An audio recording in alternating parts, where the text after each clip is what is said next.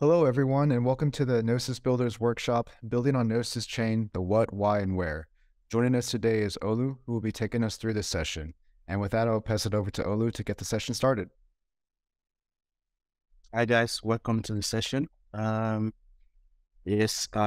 be taking us through this brief session on building on Gnosis Chain, what you need to know about Gnosis Chain, where you need to get information and how you could go about it.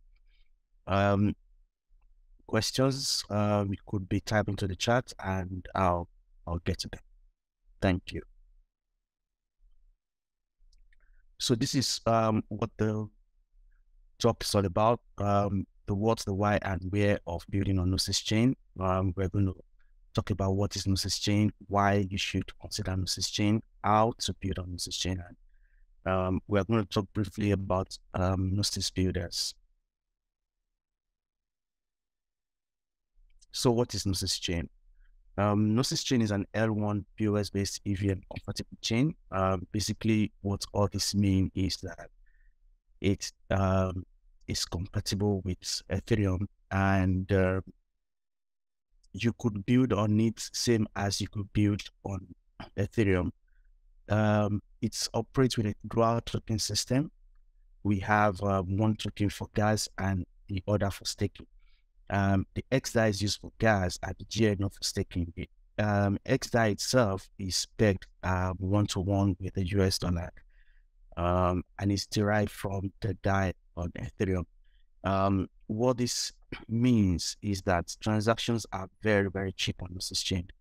With $100, you could do as many as 100K transactions or even more, depending on the type of transactions you're doing. So, and the reason for having this dual token system is also so that staking can also be done very easily, as we'll see later on. Gnosis Chain itself is, is community powered and developers focused, and anyone in the world can become a validator on the chain, and it is pretty very easy to do.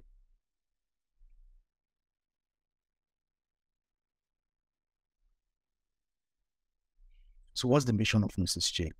Gnosis Chain aims to be the most decentralized blockchain.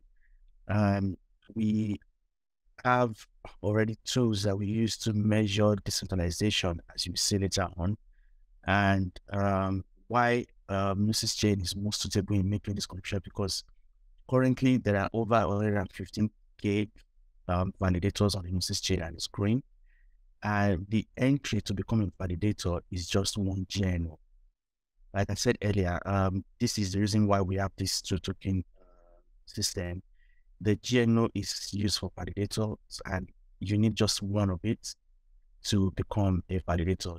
To contrast that with Ethereum that requires 32 heads to run a validator.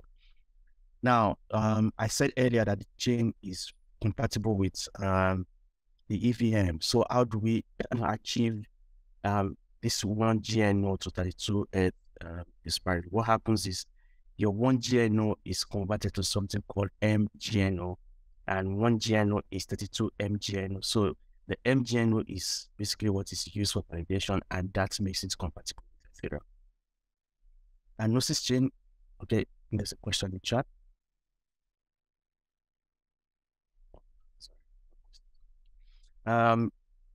Gnosis Chain also strives to become accessible for all user types through straightforward user onboarding and developer experience.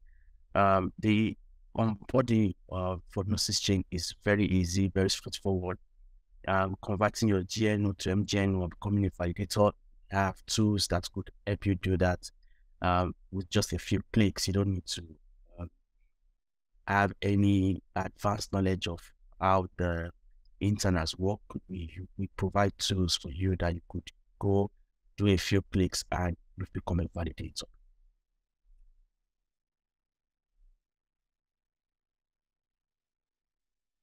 So what's the key priorities that Gnosis Chain strives to achieve? One of them is decentralization. Like I said, we want to be the most decentralized chain.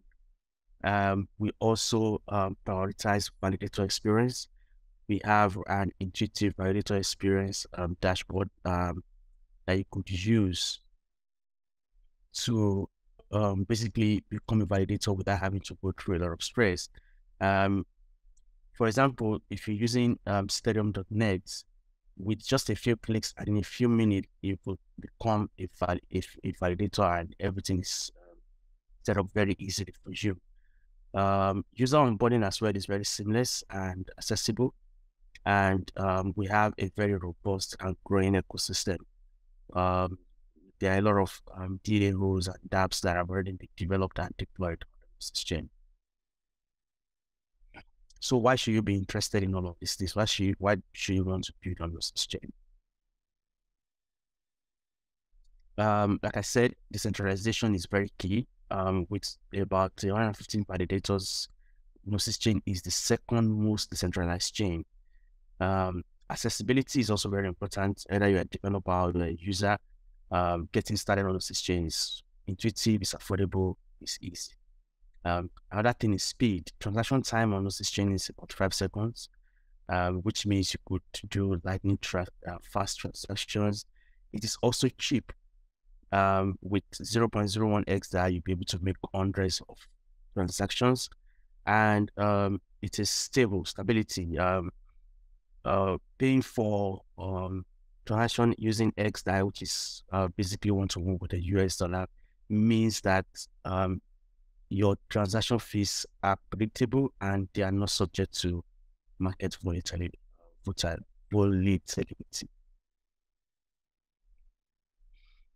Okay, so this is the current state of Gnosis chain. You could see this info on gnosismetrics.com. We have about 27,000 active accounts. In the last 30 days, about 1.6 million transactions processed. About 3,000 XDAI have been paid in fees for those 1.6 million transactions.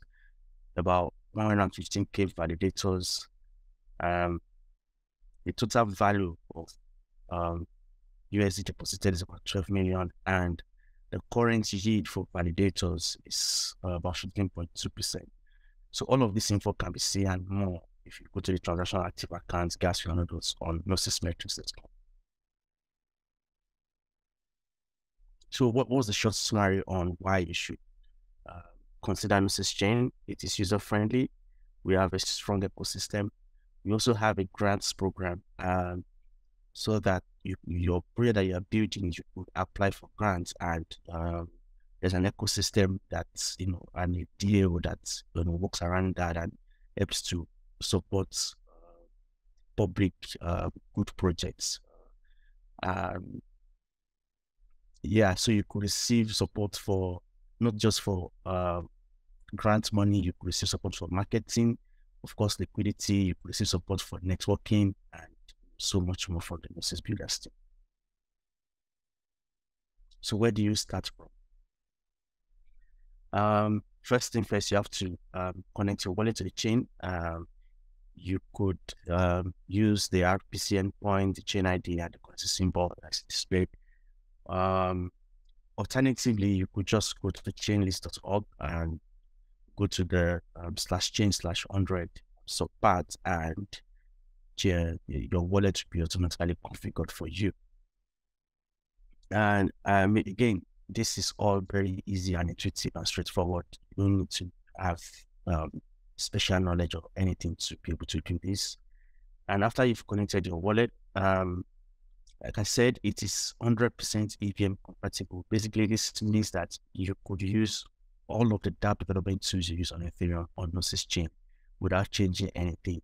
You could take a smart contract or a project built for Ethereum and deploy it on Gnosis chain without much hassles. In fact, most of the time, you don't have to change anything. You just deploy one-to-one with the Gnosis chain. So what this means is all of the tools that are available on Ethereum can also be used on Gnosis chain easily. Your Remix, your ADAT, your Truffle, whatever tool you use to develop on Ethereum, you could use those same tools on Gnosis chain. apart from that, all of the libraries are also 100% compatible. You could use any OpenZeppelin library or any other library that you're familiar with on Gnosis Chain as well. So where are the resources you could get started with?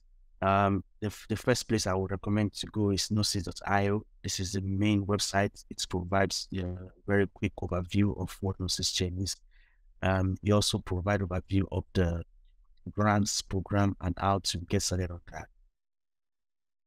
The next point of call is docs.gnosischain.com. This is the entry point to all documentations for Gnosis Chain.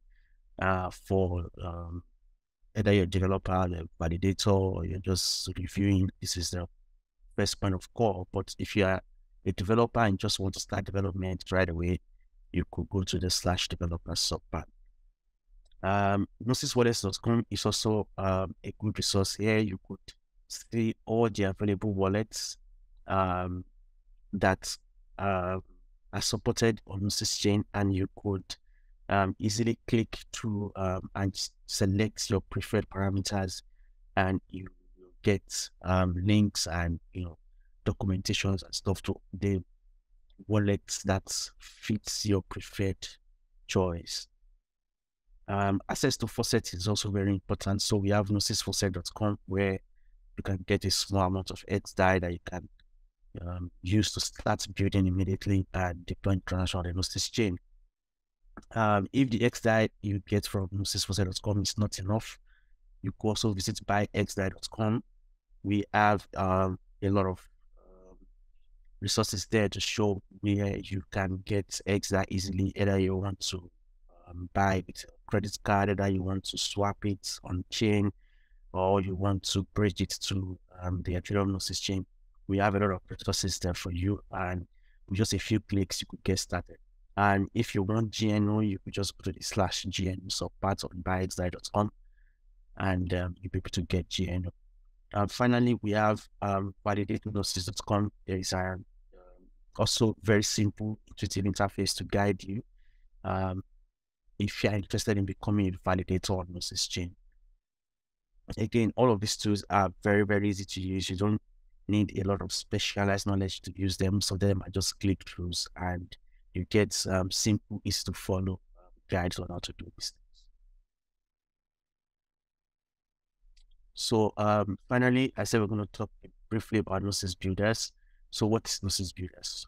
Gnosis Builders is an ecosystem team for Gnosis Chain. We are basically a community that build for Gnosis Chain.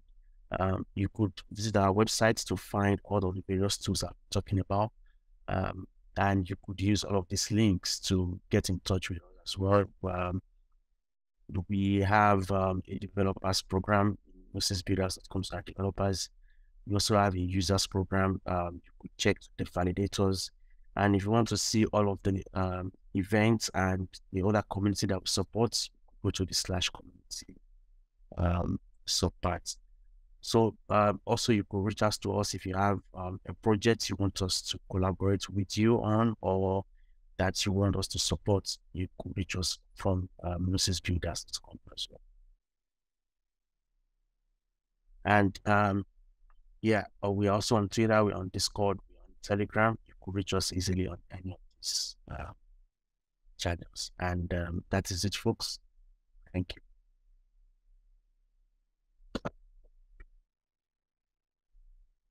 Awesome. Cheers. Thank you, Olu. Does anybody have any questions? We had a comment that Gnosis Chain is the only EVM chain compatible with Ethereum at the beacon chain level by Ethan. Yes, thanks, Ethan. Yeah, that is very correct. I guess if anybody wants to ask a question, feel free to type in the chat or take yourself off mute. Gavin asked, Gnosis has all same pre-compiles then? Yeah.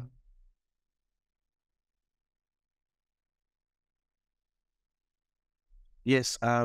So like I said, it is 100% EVM compatible. You don't need to do anything. Whatever it is that you do on Ethereum, you could just take it one to one like that and deploy on Gnosis Chain without doing anything.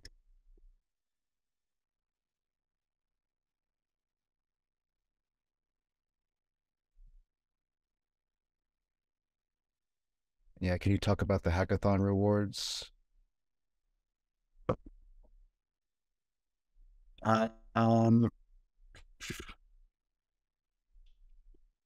Okay, I don't know, is Ethan here? Ethan from Gnosis Chain.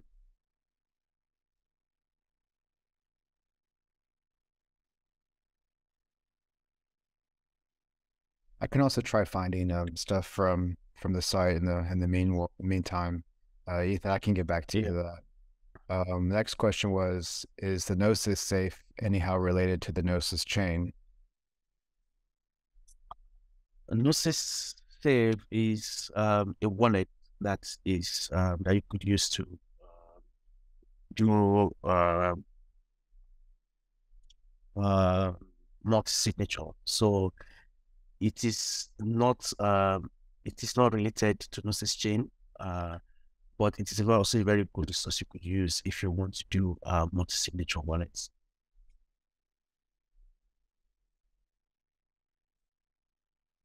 Okay. And is Gnosis compatible with Polybase? I'm not sure what Polybase is, so I can't really answer that.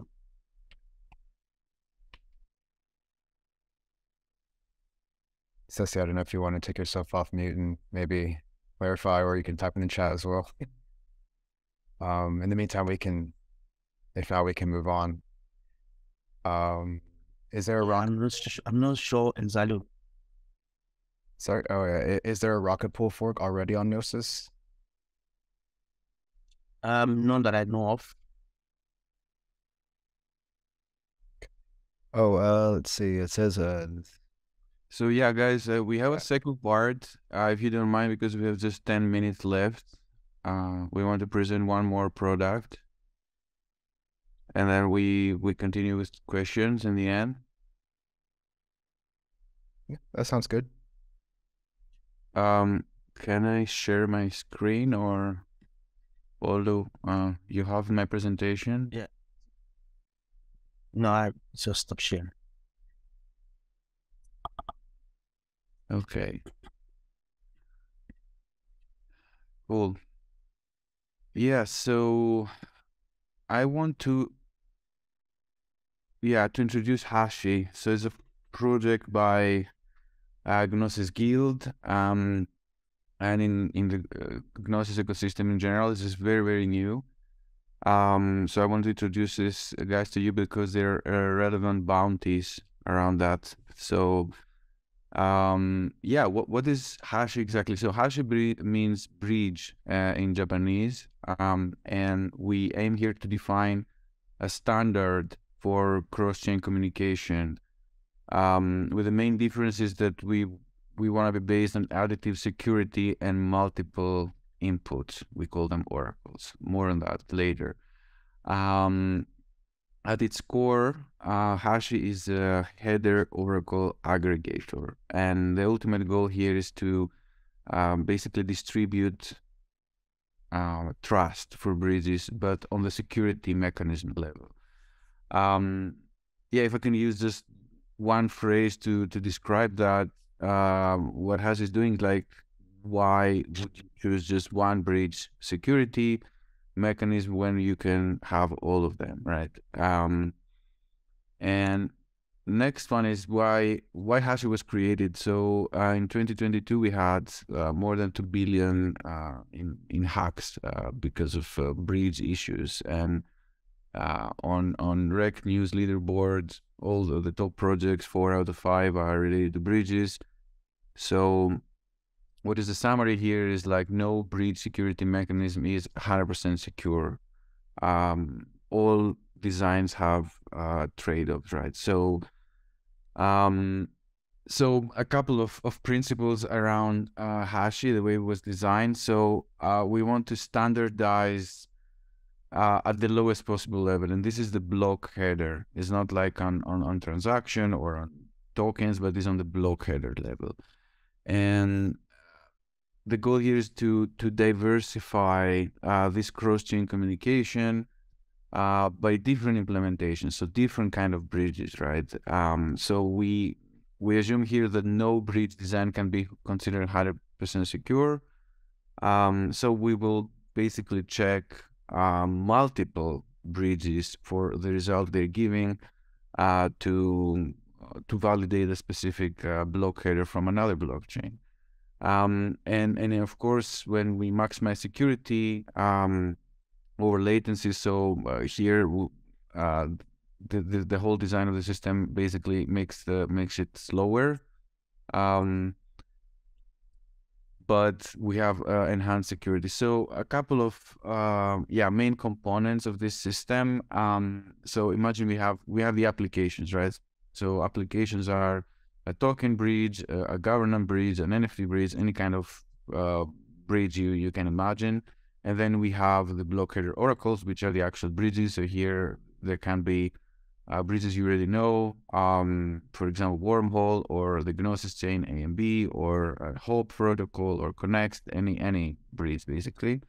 And then we have the core contracts, which I'll present right after. The main one is called Hashi, which is the aggregator. Giri Bashi and other Japanese, I don't know if I have any Japanese speakers in the audience.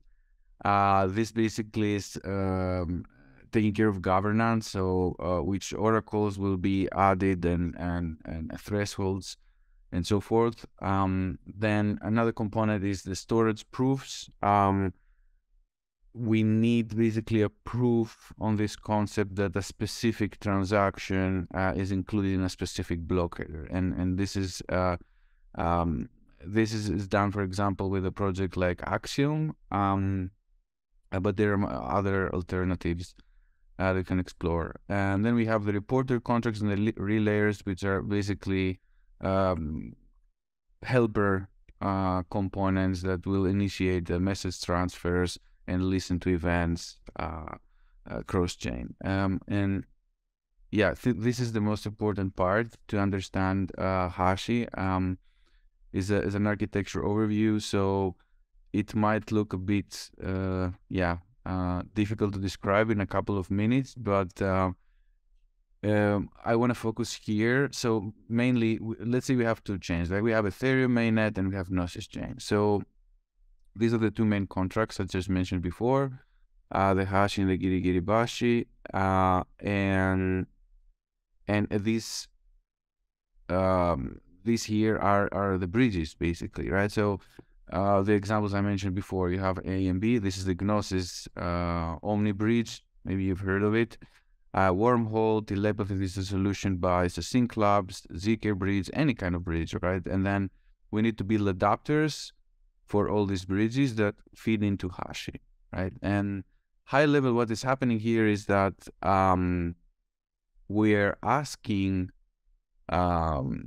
from like on the application level. So here I took as an example a token bridge. We're asking through these helper components here a specific block header from Ethereum mainnet to be transferred by all of these bridges, right? So the AMB will transfer the block header, the Wormhole will transfer the block header, and so forth.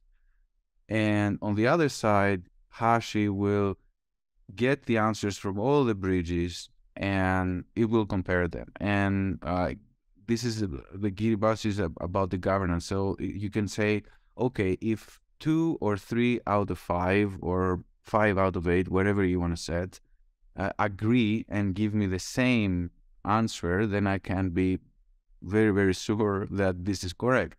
And this connects to what I just mentioned in the beginning, that here we don't trust any one of them 100%. We basically ask all of these bridges to give us the same input. We ask them, give me a block header from the other side. And if one of them is compromised, let's say telepathy or AMB is compromised, and they give a wrong result that is different by the majority, then we know these are compromised, but our system is still intact, right? So that's, I think, the main lesson for Hashi, that we want really to create additive security and aggregate all possible bridges, and to be as secure, as sure as possible that we have the correct result. Yeah, and this part here is what I mentioned before about the storage proofs, right? So this is quite complex. I'll maybe explain a little bit later. We need a component here, a contract that basically will check that a specific transaction is included in a specific block header, right? So this will give a block header, and here you have to check, oh, the transaction that I initiated here, is it included in the block header? And then you can say, if it is included, then you can make sure that this actual token bridge transaction on the other side happened, right? And yeah, then that's basically it. The token can be bridged. What can you build now with Hashi? So now that goes to the hackathon and connects to many of the prizes we have there. You can write an adapter for another bridge. So similar to the ones I showed. You can write this contract, this Merkle proof, that proves that basically a specific event or a transaction is included in a specific block header. Then you can look at the governance contract we have and improve it in any kind of way. It's kind of, at the moment, it's very I wouldn't say simple, but it doesn't have a lot of complex use cases yet. And you can also, of course, I mean, this is quite hard at the moment, but you can try and build a end-to-end application that will make, for example, a token transfer super secure by 3, 4, 5 different bridges. And yeah, to help in that, these are the resources we have so far. So the main one is the repository. You will see there that there already adapters implemented for 3 bridges. You can add more. And if you want to play around with or even interact with the contracts we have already on testnet, these are the addresses. So we have on Girly and Shadow at the moment, which Shadow is the testnet of Gnosis Chain. And yeah, I think I'll stop here, and maybe we can check if there are any questions, because we have 3 minutes left.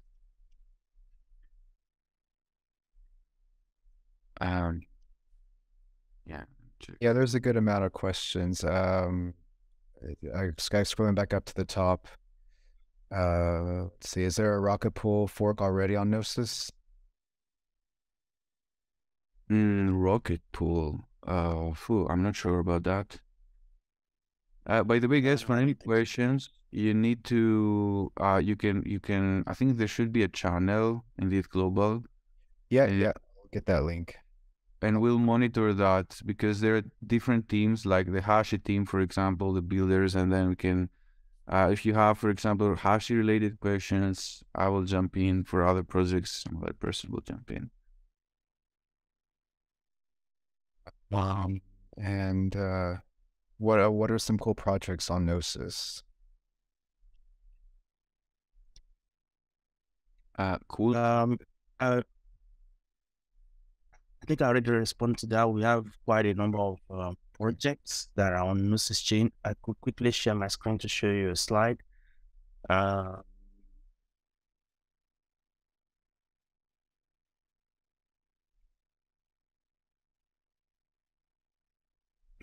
So these are some of the projects that we're able to put together that are on Gnosis Chain. You can see we have DeFi, we have tools and sources, we have infrastructure projects, we have DAOs, NFT games, node providers. So, and this list, I think, is a bit old. I'm sure there are other projects that are coming up as we speak.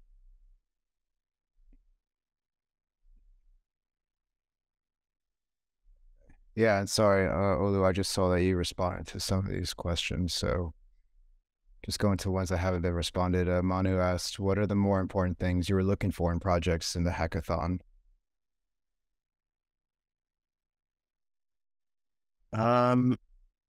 I can't really say because, but first thing first, the project needs to be interesting. It needs to solve a particular problem. It needs to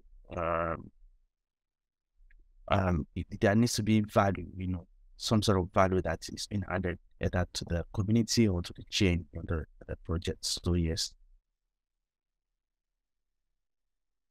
Okay, and wouldn't Hashi be very slow to reach consensus?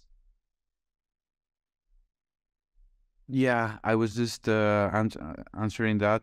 So yeah, it depends. So the main point here is that Hash is super modular and configurable. So it depends. If you want to make it super fast, you can use just 2 oracles with some 2 multisig bridges, and that will be super fast. But if you want to make it super secure, what we want to make, for example, for Hashi, ideally one implementation that will combine a lot of ZK light client bridges, right, together with multisig bridges, and that will be slower, but a lot more secure. Okay, and are the deployed contracts in dogs? Actually, no, because I think we deployed them yesterday, but I think they're not in the repo. But feel free to ask the questions there, and I'll provide you any information you guys need. And the ERC 4337 entry point contract is deployed on to Gnosis Chain. Is anyone building out bundler infrastructure for 4337 on Gnosis? None that I know of.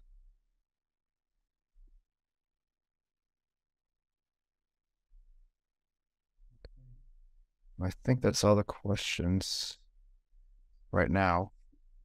And yeah, if people have more questions, then I posted the Discord link there and to Gnosis, so I posted again here. Please feel free to reach out to them at any point, and they'll be able to answer. Anybody from the team will be able to answer any other questions that you may have. But if there are no other questions, I'll just say thank the team for the great presentation, and thank you all for being here today. And yeah, have a great rest of the day and happy hacking.